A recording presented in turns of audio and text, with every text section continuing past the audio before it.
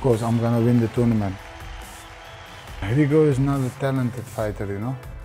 He's a hard worker, but nothing special. He's like 120, but I never see him knock people out. I'm better with everything. I'm more complete, and he knows that. I'm the most dangerous fighter. He's still young, so he's gonna be a stronger fighter. Then he can be a big problem for a lot of fighters. But after 2-3 years, I stopped fighting, so then I don't see Rico anymore. It was good to fight against Ghita in Turkey. You are a fighter or not fighter, and he's not a good fighter. Because when you lose, you need to say, okay, I lose, next time better, but he never can say that. He still talk bullshit. He never forget the punches from Turkey. It's too short to fight against Saki again, you know.